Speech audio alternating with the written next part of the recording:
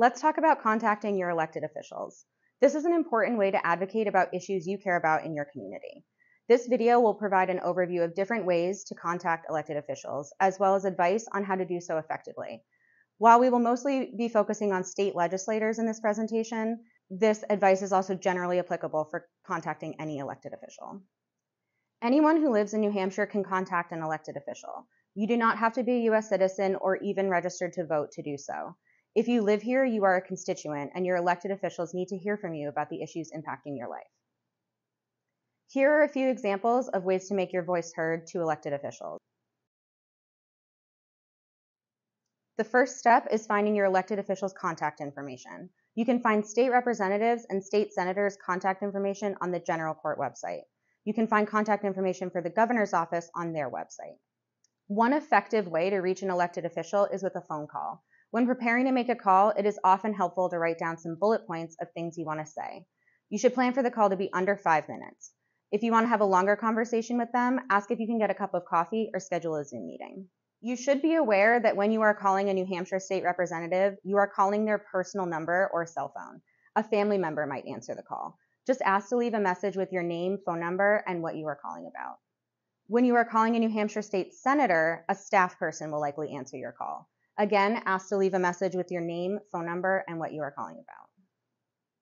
Another way to contact an elected official is through email. They get a lot of emails, so make the subject line of your email searchable, which means the elected official can type some keywords into their inbox search bar and find your email faster.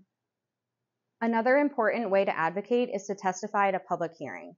In the New Hampshire state legislative process, every bill gets a public hearing. This means you can voice your input on any bill. If there is a bill you are following, it is important to note that it can have 2 public hearings, one in the House and one in the Senate. It's important you participate in both hearings because they are for different audiences. When testifying, try to keep your testimony under 2 to 3 minutes. This increases the effectiveness of your testimony by keeping it concise and to the point. We recommend bringing bullet points of what you want to say during your testimony. You should also bring a written copy of your testimony to give to the committee members. If you do not want to or cannot give oral testimony, you can use the Gen Court's remote sign-in option to indicate your support or opposition of a bill and upload written testimony, all from the comfort of your home. Letters to the editor are another great way to make your voice heard on an issue. These reach both the public and your elected officials, who often read the opinion section of the newspaper to see what their constituents are talking about. LTEs are generally about 250 words maximum and are submitted to your local newspaper on their website. Another option similar to an LTE is an opinion editorial or op-ed.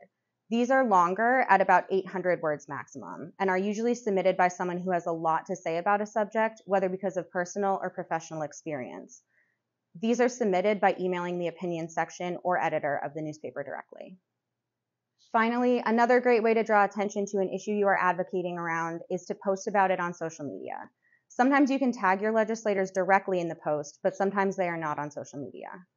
Often, social media posts are simply information sharing, but we recommend, when possible, including an action item in your post, such as call your legislators about this issue today.